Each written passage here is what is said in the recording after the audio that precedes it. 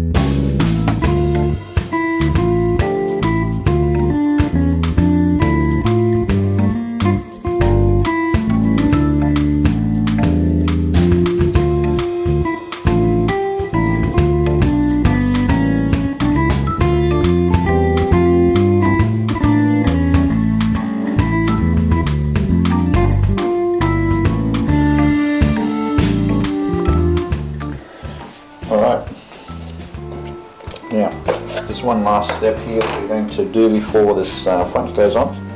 We're going to silicone just inside this framework here, make sure there's no light leaks coming into the front panel. After that, we'll glue the front panel on, make sure that's all set, and then we'll do the finishing of the whole camera.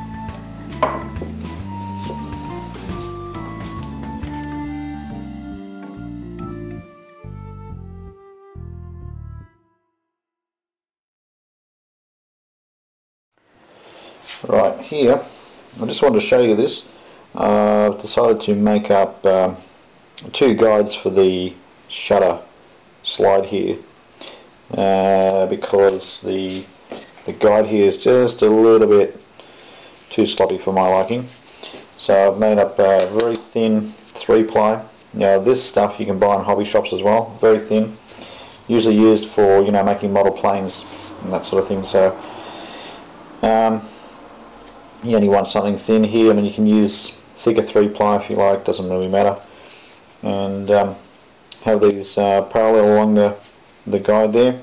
I'm going to glue those in, and that'll be a nice little secure glide for the guide for the slide there.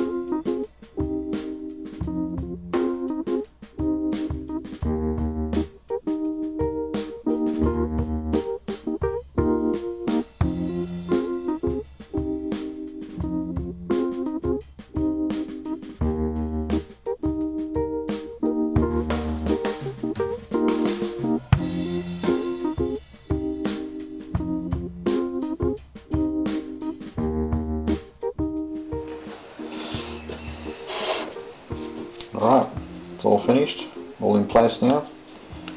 got a guide on the front panel. It's much better, doesn't slop around anywhere. And now we're ready to glue the front panel on.